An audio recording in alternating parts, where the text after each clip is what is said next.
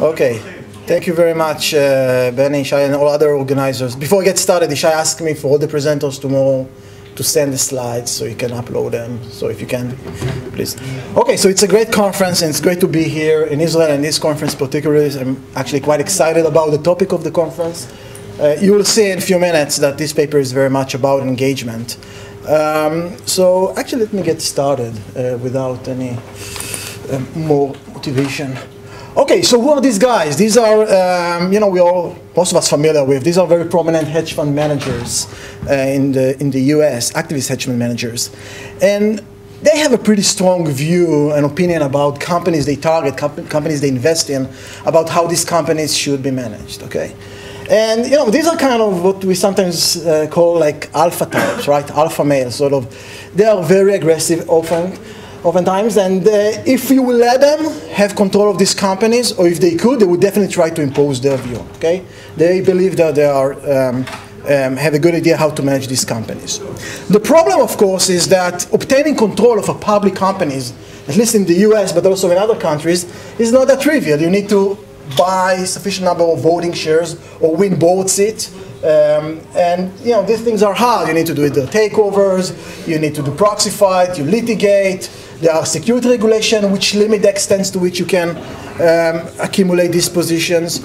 Companies can defend themselves using poison pills, staggered board, all of these defense tactics, which we know some of them are quite effective. As a matter of practice, it's very rare to see an activist holding a majority stakes, and even more than 10%, that's not that common, okay? So the bottom line, what I want my starting point is that activist investors, and investors more generally, they cannot simply impose their views on companies they invest in, okay? What they can do, they can try to convince either managers and directors or shareholders that their ideas have some value, okay? If they are unable to persuade, and that's really the key word, to persuade managers that their proposal can make some sense, then either they remain passive, wait for whatever might happen, or they can exit, okay? So the main premise of this paper is that in a very fundamental way, shareholder activism, effective shareholder activism, requires communications, okay? Requires some dialogue with the firms. When I say communication, what I really have in mind is some sort of, conversations, meeting, emails, any mean by which you can sort of transmit some information, tell managers, tell insiders, tell other shareholders what you have in mind and how you might be able to change the course of the company. And the agenda, indeed, in many cases, as we know from previous literature and some anecdotes, it's about payout policy, changing the balance sheet. It could be about divesting some non-core assets, selling the company, and so on and so forth. Okay, so let me give you some sort of anecdote which I find interesting in this context. One is, this is a quote from the SEC, former SEC chairman, saying basically, boards can also benefit from access to ideas and concerns investors may have. Good communication can build credibility with shareholders and potentially enhance corporate strategies, at least suggesting that it's valuable to listen to shareholders, potentially. A little bit more concrete anecdote. This is by David Heiner, and again, another prominent activist hedge fund manager, basically saying when we offer companies private advice, sort of suggesting that they are engaging companies trying to share their ideas, they either take it or they explain why they are not going to take it. Sometimes we agree to disagree, and then we decide whether to hold the stock or exit the position, okay? So what I want to emphasize here is that, you can get into a dialogue with the firm, it might not be fruitful, and then you might decide to sort of sell and move on, or not, you just stick around. As another example, this is Elliott Management, 2012, going after a software company, BMC, and here is a letter that they sent to the board members describing their engagement with management, basically saying we initiate a dialogue with senior management about exploring pathways together to create greater value for stockholders. In turn, BMC responded by issuing a press release and adopting a poison pill. Clearly, it indicates that was not a fruitful dialogue between Elliott and BMC. Shortly after, Elliott nominated directors. Eventually, they settled. They got, I think, 2 board members. And a year later, BMC was acquired. Okay? So basically, Elliott went to a public campaign afterwards, trying to first nominate their directors and then sway other shareholders to support them in an effort to sell the companies. Okay? So here, this dialogue was followed by what I call voice. this proxified. It doesn't have to be proxified per se, but it's like a public campaigns where you're trying to exert more pressures. Okay? And in fact, we've seen today a very interesting paper, which I was not aware of, about dialogues, not necessarily by activists per se, but dialogues between firms and between investors and firms. But there is, I think, an emerging literature which sort of suggests that the idea of communications between investors and firms, and the emphasis is investors talking to firms, trying to inform them about either how the firm should be managed or their preference and so on and so forth, is quite prevalent. So the first point is from Alon's papers, where it's not a direct evidence, but at least on the 13D, many hedge funds are saying they intend to communicate with firms. Whether or not they're doing that, that's a different question. So we have the survey by Laura Starks and her co-authors that majority of institutional investors say they engage with direct discussion with managements and boards, and they argue that most of these discussions are going behind the scenes. So the challenge empirically is that we oftentimes don't observe these communications. And here is another interesting survey performed by Deloitte. They surveyed CFO, and they're arguing that in the past 5 years, when the survey was taken, 60% of public companies were targeted, at least the CEO was contacted by an activist shareholders, communicating directly with them or other senior executives. And there is a bunch of other papers, Julian's and Michael and others sort of wrote papers and documenting. Sometimes it's more like a case study, sometimes it's more systematic about how investors engage with firms. Okay, so what am I going to do? I'm going to offer today a theory which is going to be slightly, I would say, different from, I think, what the existing literature stand. I'm going to take the issue of communication very seriously. I will show you exactly in what way. And the main question I try to understand is, well, what are the conditions under which these communications from investors to firm is going to be an effective form of shareholder activism, okay? In particular, what factors that contribute to these successful dialogues, and that could be interesting on its own if we have this evidence, this new data about the extent, the frequency of all of these meetings and phone calls and interaction between investors and firms, then we need to potentially have a theory which give us some idea what to expect, which factors should explain this type of engagements. Moreover, under what circumstances we expect investors to move on from this, what I call soft shareholder activism, more like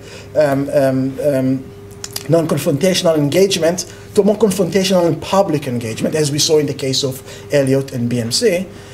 And maybe also suggest, give an idea why it seems that most of these communication are held behind, are basically behind the scenes. They're sort of private, we are not aware. So my theory will have something to say about that as well. So this is basically where I'm going. So now, I'm basically last in the program today. It's always amused me a little bit when a theory paper is put at the end of a conference, as if everyone is like enthused and ready to see some math. So what I'm going to do, I'm going to try to basically showing you as little math as I can, which I think I'm going to bring it to zero basically. So I'm promising not to show you any math, but still I want you to get a good idea about what the model is all about, and then about the key intuitions and insights which the model delivers. So let's see if I'm going to be successful.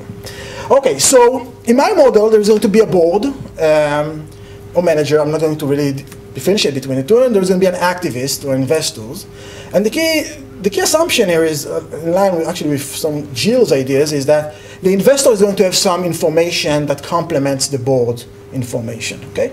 And the board itself is going to have its own agency problems. So you can think of many reasons why directors are not going to be fully informed, and why activists, at least on their proposal, might have information which is going to be complement the board's information.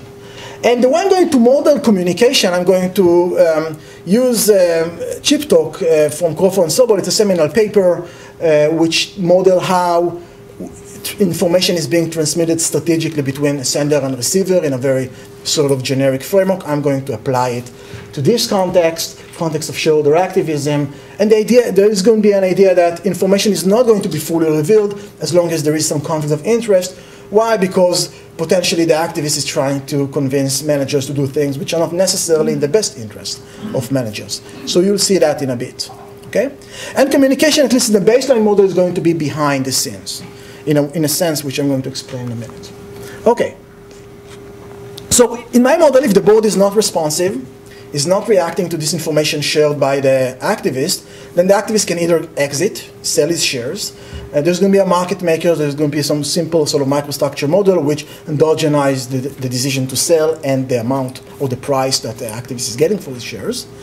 And there's going to be a voice. So it's important, what I call voice is not literally speaking. That's going to be a communication. Voice is going to be a public campaign, which is going to be costly. But still, it doesn't mean that the activist can simply unilaterally enforce some action on the firm. It still requires convincing other shareholders to agree. So a public campaign is successful if and only if other shareholders are willing to support that. Okay? So that's going to be the voice mechanism. Now, in my model, you will see that the board is going to accommodate the activist demand. And you can think of the demand, and this is how it's going to be in the model. There is the status quo, which generates some payoff, but there's also deviation from the status quo. Let's say, the spinning of the company. And the payoff from that is going to be the private information of the activist. And the board might accommodate the demand, let's say, to spin off the company, either because it's persuaded by the activist argument, the activist has enough credibility, convincing the board that that's actually going to increase firm value by significant amount, or because the activist was able to convince the board that if it doesn't follow through, then there's going to be a public campaign which is going to be successful. So the fear from a successful campaign, that's something which can also play out and will play out in the communication. And in my model, communication is going to be effective if and only if the activist is able to convey some information, reveal some information to the board, and at the same time, the board decision is going to be affected by that information that is shared by the activist. So it's all about transmitting information or the ability of the activist to give a piece of information credibly to the board, and the board reacting to that in some way. Okay? Another way to look at the model, again, there's not going to be any math, but at least I want to make sure everyone are on the same page in terms of what the model is. So we're going to have the investors initially observing some private information. I call it theta. That's the benefit from spinning off the company, for example. There is going to be some behind-the-scenes communication. The investor is going to send a message based on his private information. It's behind the scenes in the sense that the market maker in the background and the other shareholders are not observing this message. Okay? Later on, I'm going to show you, I'm going to say what happens when that message is public. Okay? But for time being, it's private. Then the board observes the message. It decides whether to keep the status quo, I call it L, or change it, take the right path. Investors observe the board decision, or at least he knows what the board is going to do. And then he can do one of three things. He can either exit or remain passive. Okay? Either of these cases, the board's decision is the final decision, firm's payoff is realized. Or he can decide to launch a public campaign, which means he's not exiting. He's starting a campaign, which is costly. And if the campaign succeeds, that is, if shareholders are willing to support based on everything they observe, then we're going to change the status quo of the firm, and value will realize accordingly. If not, campaign fails, we'll stick with the status quo, the original decision of the board. Okay? So we have communication, and then the activist has the option either to exit, stay in the firm, do nothing, or be active. Okay? So as you can see, I'm trying to integrate all of these what we call sort of permanent governance mechanism into this framework. And again, one of the objectives would be to see the sort of interaction between the two, between the three. Okay, so what is the key sort of friction in this model before we get to the result, the main result? How is information is being transmitted? So the way to think about it is as follows. This is the preference of the board over theta. That's the benefit, let's say, from a spin-off. Okay, theta lower bar is the benefit from keeping the status quo, the firm as is. That's common knowledge. Beta, you can think of that as the private benefit of the board from keeping the status quo. Let's say they're just lazy or enjoy the quiet life, or whatever, any other reason why they wouldn't like to relinquish control and spin off the company or sell some of its assets. Okay?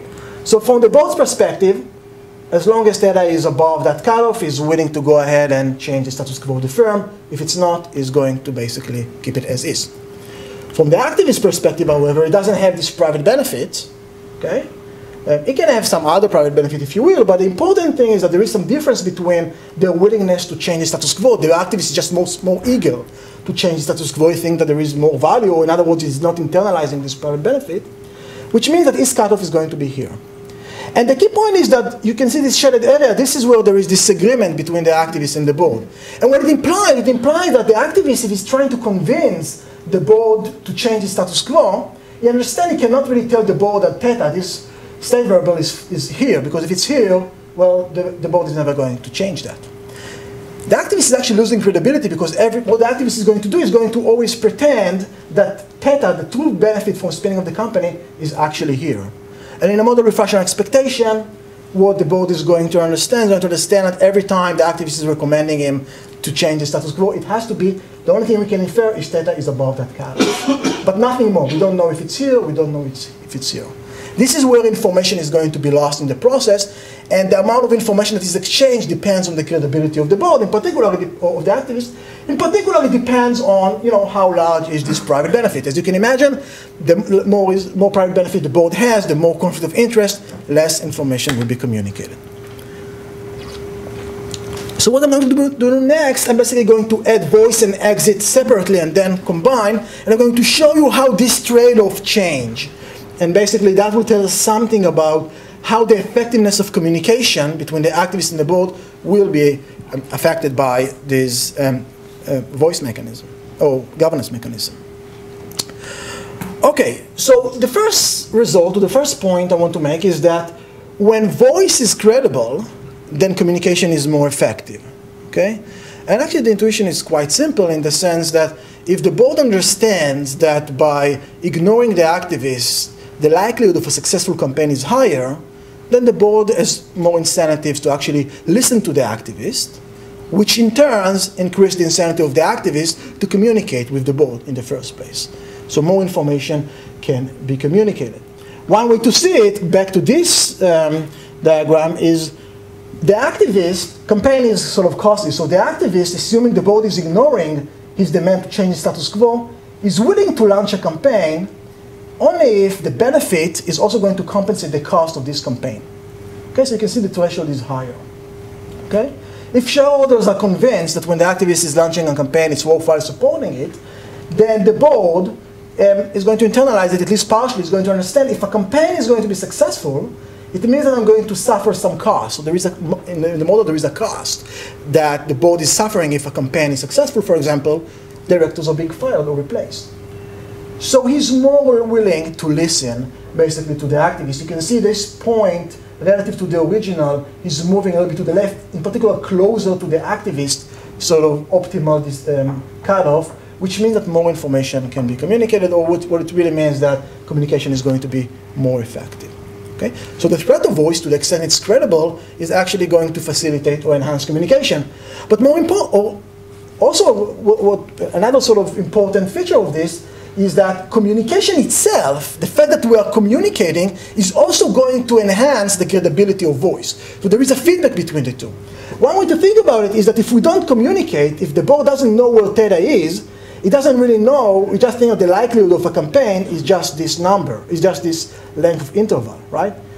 But if we're communicating, if the activist is communicating with the board, he's telling him whether we are in this region or that region, which means that conditional on the activist telling the board that he wants to change status quo, the board must infer, oh, this activist is really serious. He really cares about changing the status quo. There is really a lot of value there. Therefore, the campaign is more likely if the board is going to ignore him. And therefore, the threat of a campaign is more effective, which again is going to increase the credibility of the activist.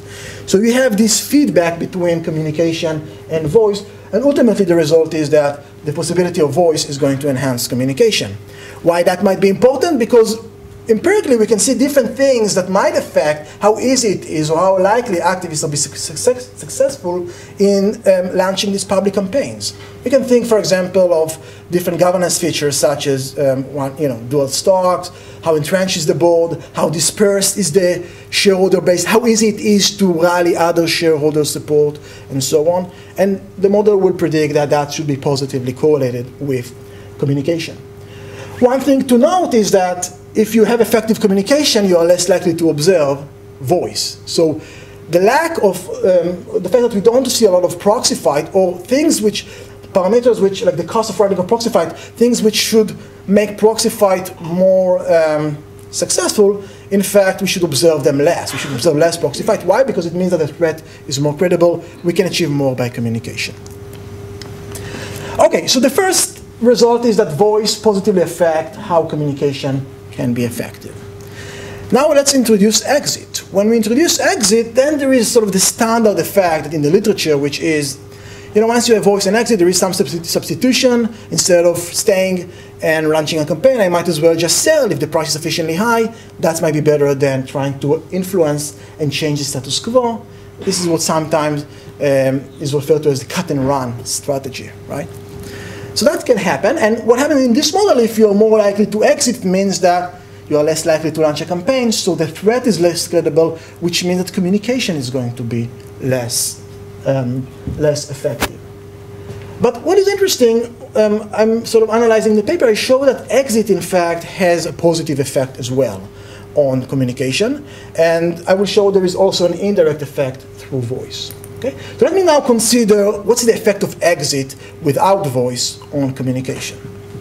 Okay?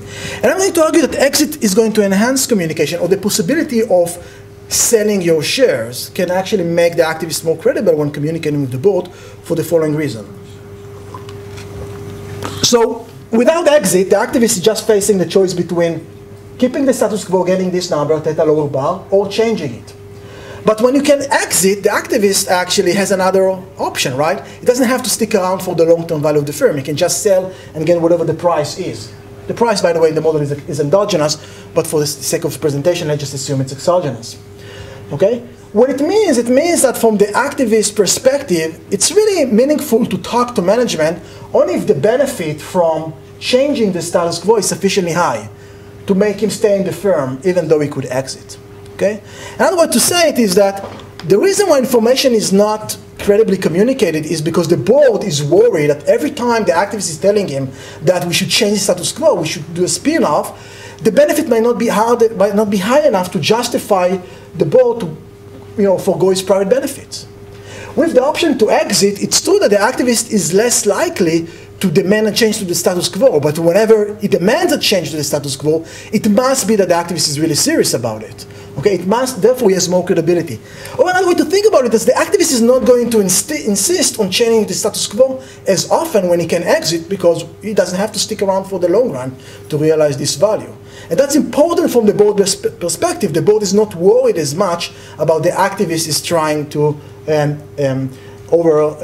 exaggerate basically the benefit from changing the status quo. So exit from that, for that reason, exit can in fact make communication more effective. Think about all the things which affect the price. It could be the market microstructure, it could be the adverse selection, it could be the just the liquidity motives for trade of the activist. All of these things will affect prices. In the model, they generate some prediction with respect to how exit affects communication. Now, one comment I want to make before moving on is that exit here is an effective form of governance, but for a very different reason from this paper of Alex Edmonds and Anat Martin and Prof. In their papers, just to remind everyone, exit is effective because managers care about the short-term prices. Okay? They care about P. So whenever you sell, it's bad news, price decline. That's the reason why managers are trying to do the right thing from the shareholder's perspective. That channel is not at all in play in this paper because in my model, the board doesn't care about the short-term price, only about the long-term price. But you could add that, and then you get a very similar effect to what we have in the voice model, in the sense that if managers are worried about low short-term prices, the best way to keep the activist in the firm is to follow his advice, as opposed to ignore it. Okay, so similar result. Okay, so now what I want to do, I want to basically have a voice and exit combined. So we have the first channel where voice is enhancing communication through the threat. Exit can also do it because it relaxes the tension of the activist. We said exit also has a negative effect on voice because you can cut and run. And I'm going to argue that exit also has a positive effect on voice. So if this red line implies substitution, this one implies complementarity. So how can exit make voice more effective? Okay? So here is the idea. Okay?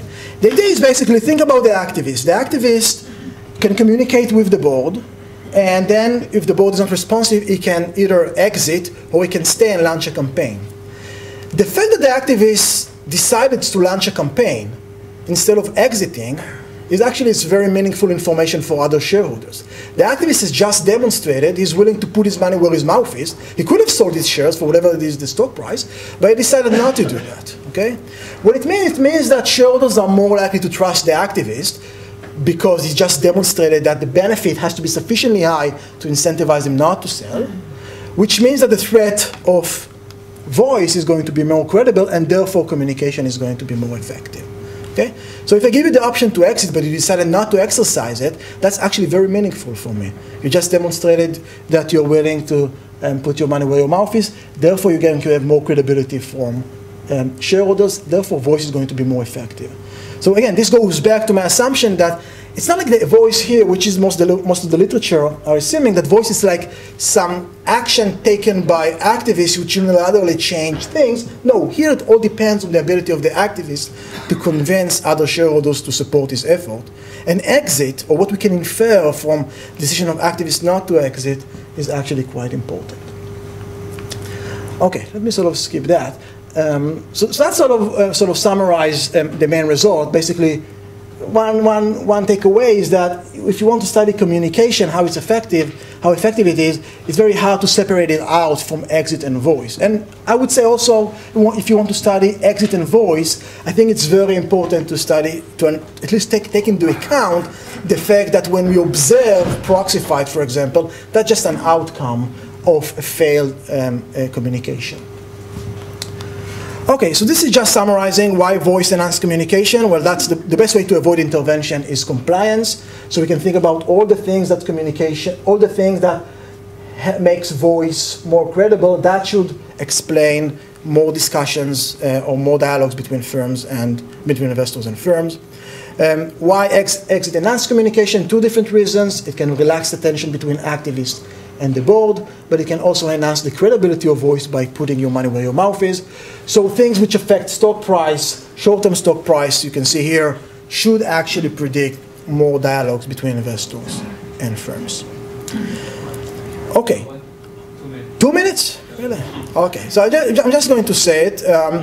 One thing which I think this model is useful for is to say something about public versus private communication. And I'm going to, one of the results is basically that public communications are likely to be ineffective in this model, which potentially justify why most of the communication we observe are behind the scenes. And the idea is the following. When communications is public, it means basically the market and other shareholders observe the dialogue between the investors and the firm. If you think that you can affect the board's decision by communicating with him, by sending these letters, that potentially is going to affect prices. If that's going to affect prices, that gives you incentives to manipulate prices, because you might as well take advantage of that, trying to get the highest price and sell. And that's going to be basically destroy the credibility of the activist. So if boards think that the activist, if the message is public and the boards think that the activist has these incentives to manipulate, he's not going to follow through. He's not going to respond to that. The board, however, is going to respond to messages which are behind the scene that the market cannot really observe, which means that the activist has no incentives to manipulate. So that's one of the reasons why behind-the-scene communications is going to be more effective in this model. And the last thing I want to say, which is, without getting into too much details, is in this model, one of the, I think Jill was talking about it, but one of the most controversial assumptions in this paper is that activists or investors, outsiders, have some information that insiders potentially don't have. So one of the things which you do in the model, I say, well, I believe in that for many reasons that actually Jill was saying, but even if you don't buy this assumption, so I analyze what happens when actually we share the same information about at least the benefit of changing the status quo. So what else are activists are going to talk with firms, right? So they can talk about their own preferences, or they can talk potentially about how likely it is that a proxy fight will be successful. And one of the results that I show is that effective dialogues, assuming that the board is equally informed, effective dialogue or dialogues can be effective only if it's about some value-relevant information. It cannot be that the activist is saying, oh, I know this Vanguard, what Vanguard thinks about it, and I'm going to tell you if you're not going to support me, not going to follow my advice or my recommendation, I will go to Vanguard, we'll have a proxy fight. There's no credibility in that because activists always want to say that. They always want to say that, that they're going to get support. The only credibility that activists can have if it's about their own beliefs. So you can think of a framework where there is a difference of opinions or just some sort of disagreement. And even though boards don't really learn per se anything about by how much a spin-off will increase firm value, they potentially learn something about how resilient these activists are, how determined they are to pursue a proxy fight, even if they disagree. And if you can learn about how persistent the activist is going to be, that actually might affect your decision, and that might lead to some effective dialogue and result with some potentially even an increase in shareholder value. So that's in the paper. Let me just, there is some literature, I'm happy to take some question later. Let me just summarize in saying the main premise is that, at least in the US, I think in other jurisdictions as well, activists cannot simply force their ideas.